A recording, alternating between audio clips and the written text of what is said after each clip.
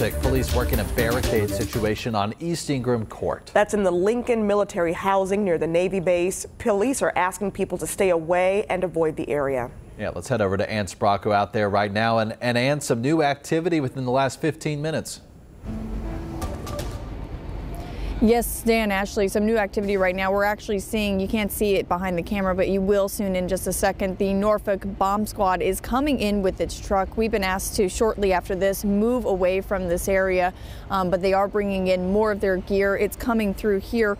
Again, this is at the Lincoln Military Housing Complex near the Naval Station on East Ingram Court. That is where police are blocking off this section. They are asking people to stay away. They have people in tactical gear coming out. It is right now, it appears to be a calm scene. However, there are several police vehicles on scene and they are just surveying the area at this moment. There is also a K9 unit out. And again, as we just mentioned, the bomb squad truck is about to come in through here, and they have asked the news crews to have backed up a little bit. So we will be taking a backward stance here in just a few moments, but we'll definitely keep you on the latest updates and what is happening here in the military complex. Live in Norfolk, Ann Sprocco for 13 News Now.